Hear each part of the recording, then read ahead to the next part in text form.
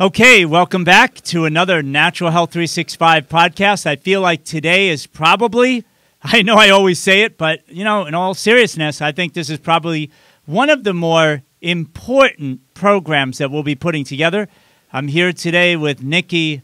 Niki, we're going to talk a lot about emotions and how that affects all of us. So welcome to the show. Thanks a lot for being with us. Thank you so much for having me, Jonathan. It's great to be here. Great. So, Niki, I know you just came off of an event where, literally hundreds of thousands of people are tuning in for your message. What is it right off the bat that you want to communicate to people that you feel is so important, Yeah, so I just ran the Trauma and Mind Body Super Conference. We had over 200,000 attendees. It was a super successful conference. Everybody wanted to be involved. And I think the key message is really that your mind and body are one thing, and what is going on for you emotionally and mentally is going to express physically in the body. And not just that, the health of the physical body affects your mental health and emotional health as well. So it's a bi-directional relationship. But what we tend to ignore is just how important stress, emotions, especially trauma in childhood, trauma and certain types of trauma, which are much more prevalent and at epidemic levels than we all realized. We can talk a little bit more about a particular type of trauma, which is the one that's really getting people, and it's going to do things like make you less resilient to things like infections, exposure to heavy metals and things like that. Oh, Niki, I definitely want to talk about that because I'm thinking about a couple things. One, problematically speaking, so much of this is not talked about in the mainstream media, so a lot of people are clueless to it. But I think there's also that other element of probably a blend of two things. One, I feel so alone. I'm the only one going through whatever it is you're about to go over with me. But also the fact that there's a bit of that embarrassment or shame blended into. And I know you just want to tear all of that down. So just talk to us about some of the things early on that you said something interesting that would actually increase our risk of, getting victimized by these viral infections. Yes.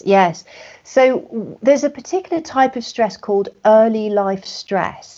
And you could call it trauma in childhood. There's been huge studies done by the CDC and Kaiser Permanente.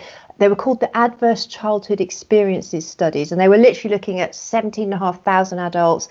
And what was very interesting about that particular study that I'm mentioning is that it was across the board. It wasn't just in minority groups. It wasn't in low-income groups. It was white, middle class. It included everybody.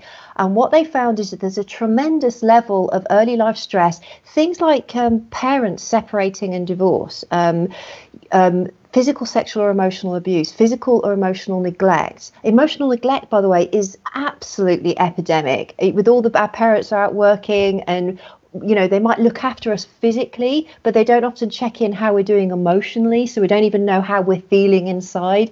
It can also be things like just troubles going on in the family. It could be substance abuse in the family. A family member is incarcerated.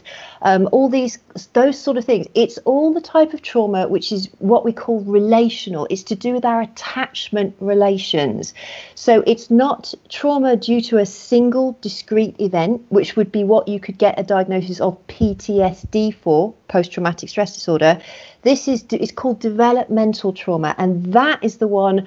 17,500 adults surveyed, 67% plus people said they had at least one ACE, adverse childhood experience. That was a dramatic underestimate. Even the world experts said that's tip of the iceberg.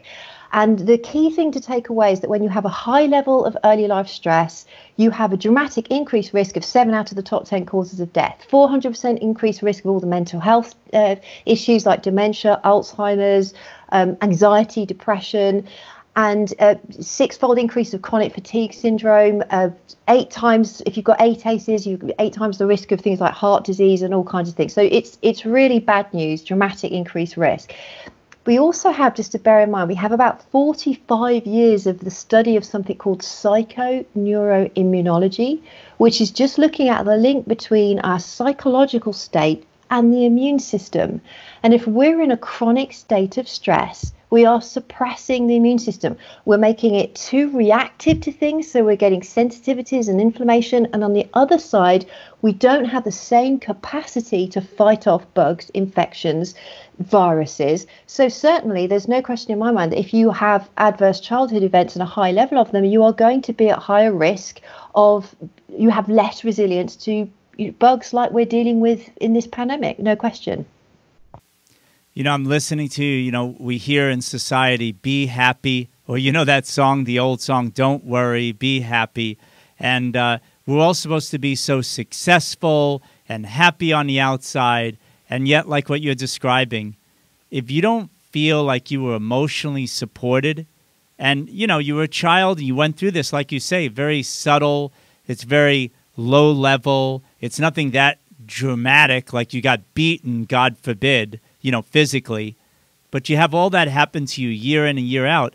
As you get older, if you don't just get over something like that, right, it really does transfer into so many other things, being depressed, feeling more alone in your life, all of these things, right? Absolutely, and you've made a really key point there. It's these, death by 1,000 cuts. It's these small, even if you were verbally abused, like day in, day out, and there was no emotional connection, it's this thing called love. If there has to be a emotional love bonding connection between you and, doesn't mean there's a lack of love just because somebody didn't beat you. It can be, there's a lack of love and emotional connection with somebody. It's vitamin L, the love vitamin. That's what I call it. So most people are growing up with a vitamin L deficiency. They have self-love deficit. If a parent wasn't able, for whatever reason, whether they were narcissistic or just didn't have it in their own childhood, so couldn't pass that on to the child, that gets imprinted onto the child's psyche, onto the brain, onto the nervous system, onto the gut, onto the endocrine system, onto the immune system. So that child, and the research showed, has a lowered threshold to stress throughout the rest of their lifetime. So from the date they didn't get that loving sense of safety and that they were valuable and that they were lovable. And it's communicated to a child through the eyes. It's often not verbal. A child isn't even thinking before age 4. It's to do with touch. It's to do with the emotions that their parents feeling, which the child will absorb and think it's their fault, because a child can't ever think that they are a good person in a bad environment. It's never the environment. They'll always turn it inwards and say there's something wrong with me. If mum, dad is depressed, ignores me all the time, something's wrong in this environment. It gets turned inward. So this it's born into our identity. So this is a different level of stress. We talk about stress being like having too many emails, running around looking after the kids, too much to do. We're talking about something much deeper than that. It's something which it's who we are at the identity level, and it drives personality drives, where we become overgivers, overachievers. It changes how we respond to stress over a lifetime, and that includes electromagnetic stress, chemical stress, toxic stress, microbial stress, and also even how we're going to respond to discrete adverse traumatic events in childhood. So soldiers in the war who get PTSD, there's a group that don't get PTSD and there's a group that did in response to the same war zone. What's the difference? It was whether they had attachment trauma or not. So it affects us at every level. So that's what we were trying to bring attention to, so that people will start to think more deeply about, build self-awareness, mindfulness, and start to think about things that, stress, the word stress, which is wildly overused, to start thinking a little bit deeper about that as well.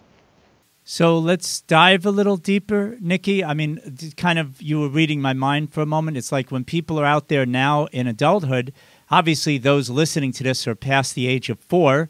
I think it's fairly safe to say. And so, the bottom line is it about, am I oversimplifying it? I'll let you break it down. Becoming more aware, wow, my dad, my mom, they were busy. They didn't love me as much when I was young, like I could have been loved, or they didn't pay attention to me as much, or they they didn't encourage me, or they didn't come along with me, or join me in any of the things that I was interested in, watch me. They didn't seem to be that interested. Is it about being aware of that and then just kind of working in that forgiveness, that letting go of it because of like what you said, hey, it was just the way they were raised, and just move on with your life? I mean, at what point, how do you let go of that baggage so that you can live the kind of life that you really want to live, you know? Well, there's definitely step one is awareness, and it's confronting work. To do this, it is confronting. It's confronting to look at certain things that can be painful, to things that you didn't get your needs met as a child. It can be confronting about how that may have impacted you and who you've become today. You may have been carrying around a chronic illness, and you may start to realize, wow, that actually originated when I got really stressed from age 6 or 7 or something like that. So there's definitely, it takes courage, but that step one is becoming aware. And there's some tools, and we could dig into those a little bit. There's questionnaires you can do, there's Enneagram, there's personality typing things that you can do. If you're on a bit of the extreme end of certain personality types, it's usually making up for not feeling like you got your needs met. So there's ways and tools to help you become really aware. Then there's actually getting in touch with the emotions that might have been hidden from you, the anger that you've been carrying around and been unconscious of because you didn't actually confront this before and realize that you really didn't get your needs met. So there's going to be a lot of unresolved anger. The idea is not to throw all that anger at the person who did it, because that's not going to get you anywhere. You do want to transmute and release the anger, and then you will the ultimate aim is to come to a place where, if it's been a lot of abuse, you come to the stage where you might want to be able to feel you can respect your abuser, but that you never are necessarily going to condone that behavior. And it doesn't mean you're going to condone what may have happened, but you do it because you want to be at peace. So I release, forgive, you could use that word as well, but not too soon. I release that so that I can be at peace. It's not about the other person at the end of the day. And at the end of the day, that person did the best job they could with the tools that they had as well. So there is that coming to resolution stage, but that's quite a lot. That's the big picture. That's the kind of long-term picture. But that's part of the psychology side. With early life stress, because it has such a physiological impact as well, people also don't want to forget all the functional medicine, the functional health stuff, nutrient deficiencies, gut health.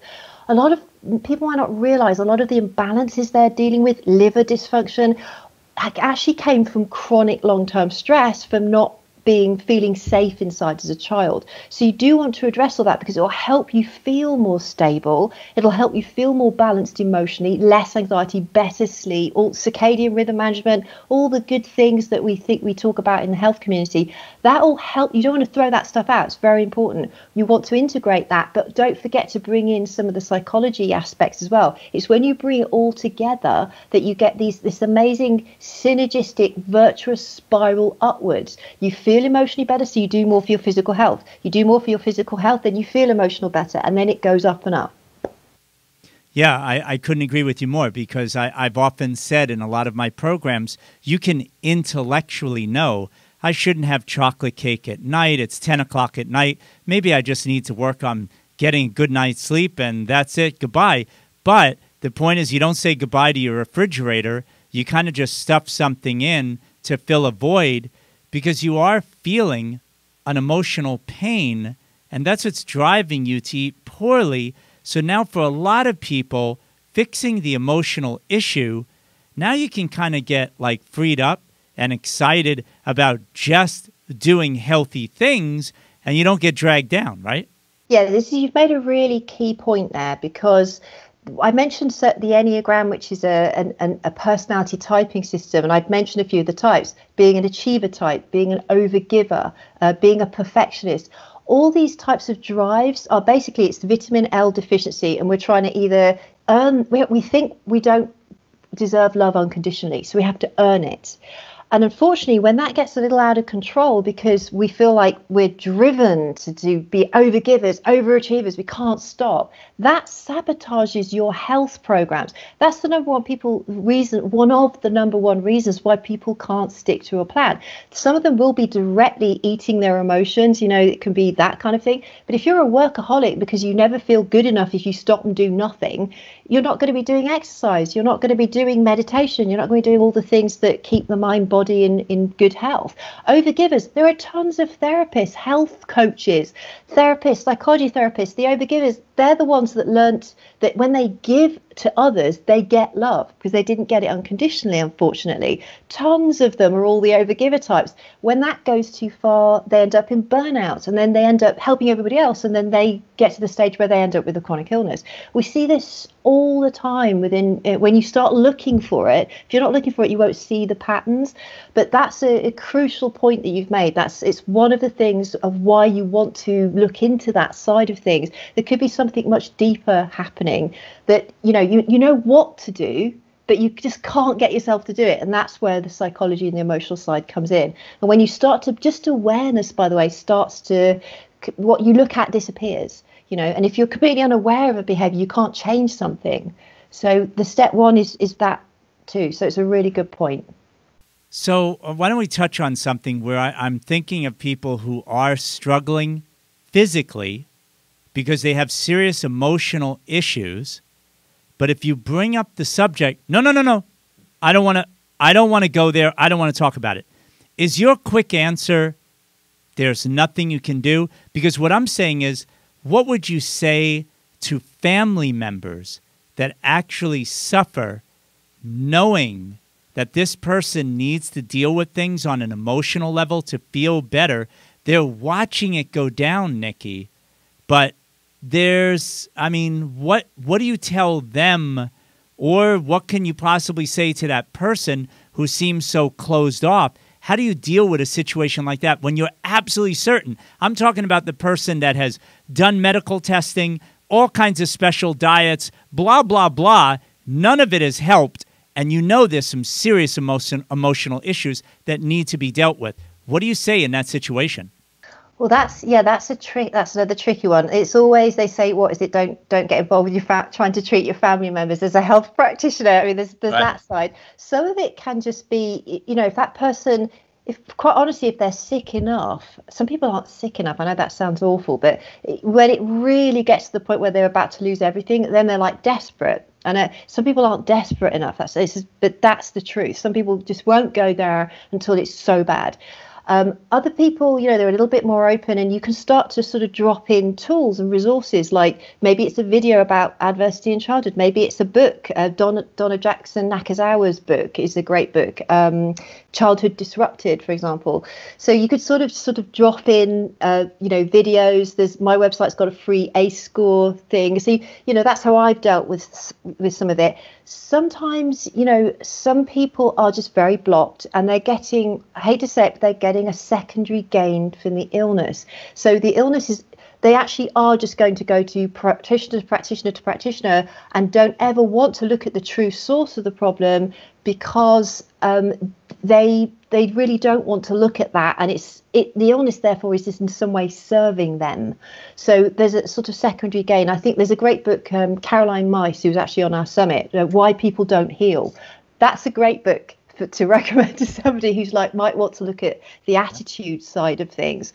And then other times, it's just being gentle and having people read books. There's a brilliant book. I'm giving your audience some resources here, especially things like emotional neglect. Very difficult to self-report that, to know that, because it's not what happened in childhood, it's what didn't happen. So sometimes somebody just doesn't know what's wrong. They just don't feel right. And it's absolutely epidemic. Dr. John East Webb's book, it's called Running on Empty. that there's a questionnaire, and she's got a website. You could, I think you have to opt in to get a questionnaire. I really recommend that as well for people where you do it and then you'll read it and go, oh my gosh, that's the person's issue. And I've had so many people come to me and say that was a life-changing book and questionnaire. And Johnny's work is exploding right now because it's needed. This emotional intelligence. People don't know how to name their emotions, don't know what they're feeling. If you can't do that, you can't understand what the emotion's trying to tell you, and it's hard to release it.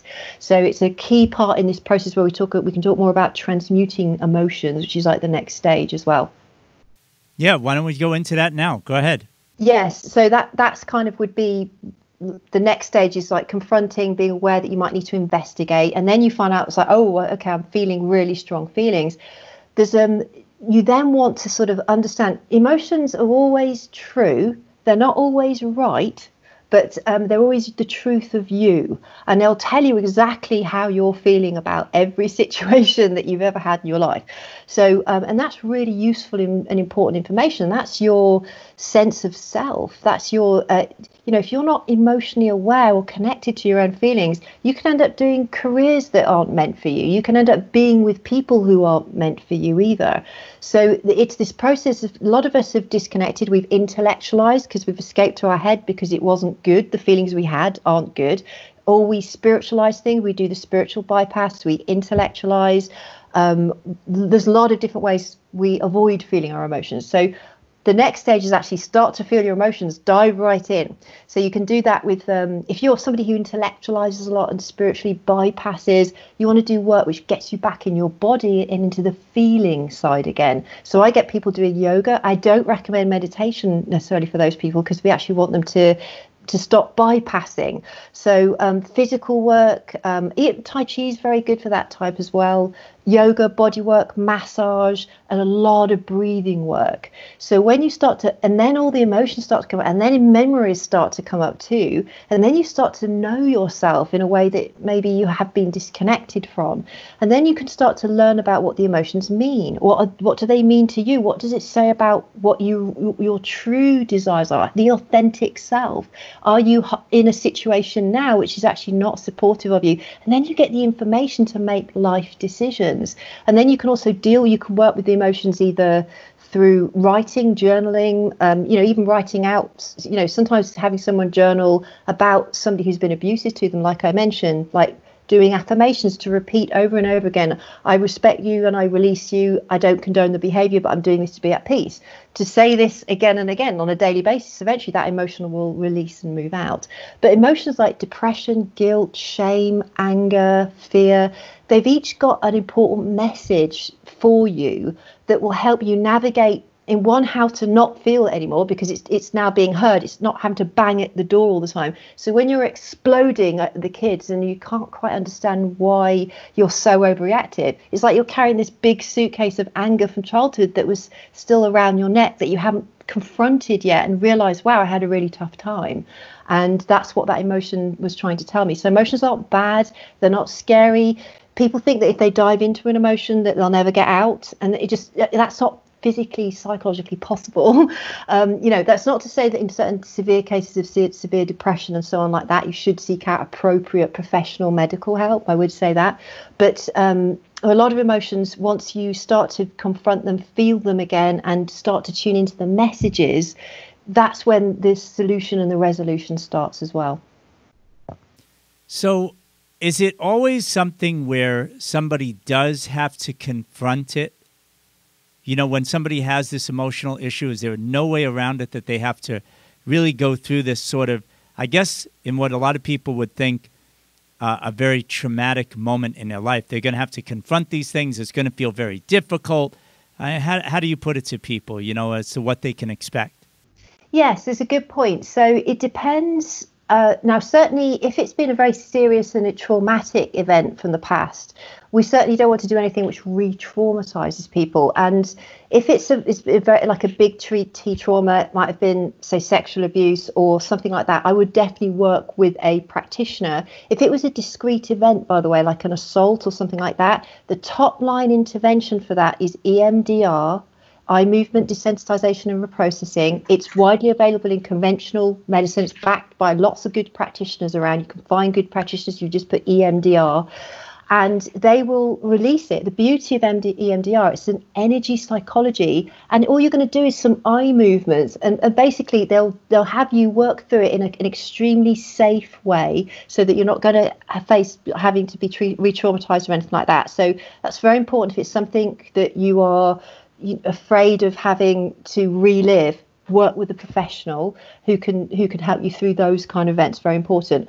For the rest of us who are just, it's not sort of something that's going to overwhelm us or re-traumatize us. It's just facing up to like, oh, it was actually much more depressing than I thought, kind of thing. There is an emotional detox process to go through, but it doesn't. There's very non-re-traumatizing again ways to release emotions, and there's also ways we can speed that up. A lot of people don't realize that when you work purely energetically with emotions, people don't realize things like lemon baths. When I work with a client and I've mobilized a lot of emotions, I can do it through sound therapy as well, by the way. I'll have them do a lemon bath. It's just a 30-minute bath with 3 lemons. You have to soak the lemons for an hour. And it's amazing how it'll neutralize the intensity of anything you're feeling. And I've got about 12 things that help people release the emotions faster. People don't even know about how we detox emotionally. Like, yes, if you're actually going through a releasing process, the emotions do come up, and they often do need to be felt a little bit to be released. But you start to you get used to it, and you kind of go, oh, I'm feeling a bit sad for no reason. It seems like no reason I'm feeling sad today. Oh, I did that energy clearing and faced that issue yesterday. It's a bit of sadness, and it's gone within a day or two. And there's ways to speed it up. A lot of hydrotherapy, by the way. Emotions get stored in the waters of the body, and when we purge out the waters, it speeds up the emotional detox. So I have whole protocols I do with that too. How important is it, Niki, so many times with a lot of these things like you're describing, not feeling loved, verbal abuse, you're too fat, you're too slow, you'll never amount to anything, this kind of stuff from close family members. You kind of were experiencing that for years, and now you're older. Maybe your parents aren't alive anymore. It's kind of like you're distant from when that happened to you, but it's still in effect. How important is it to really work with someone that you trust, that you really care about? I think that is also very important. If you choose to work with a professional to work through those issues, it's very important to absolutely choose somebody you feel very comfortable with. And you can be picky. You're the one, if you're in a professional relationship, be picky. And if do a free 15-minute chat, if that practitioner offers that. I would pick ones that were able to give that to you, and connect in with them. And do you feel comfortable? How do they feel to you? Do they resonate with you? And if at any time you're feeling uncomfortable, or they said something which is not appropriate for you, that you feel is the case, move on and find somebody that is safe, is going to be helping you to feel safe. So yes, there's plenty of help to do that out there, picking the right therapist. But yeah, so there's a few good important rules to follow with that too. So Niki, you've said so much, and I don't think it's overwhelming. I don't mean it like that at all. I think this was super helpful information. But if somebody, like I often think when you were talking today, when the student's ready, the teacher will appear. So you got to be open to this. So the bottom line is, if somebody wanted to just kind of like, this is it for me, I've got to get into this, this is a big issue for me, where can they go to get more information from you and really start, getting a little bit more serious about this, Yeah, so they're very welcome to come to my website. You can start with, there's actually a tab called ACE score. So you can start to do the extended, just start with the basic ACE questionnaire, and then there's an extended sort of questionnaire on there as well. And I include some of the resources. There's a free ebook on there, which includes resources like where would you find out about the Enneagram type, or the book like Running on Empty, and so on. Some of those resources that I've sort of started to talk about, that's a start point as well. I do have a free downloadable meditation, a guided self-love meditation on my website, so people can start doing that. I get the testimonials I have from that meditation are amazing. Just to start, it works at the unconscious level, but also the music and the energy transmission. It's a transmission of love energy, and it's reprogramming the unconscious. So I recommend people start doing that 30 minutes a day. It's free to download.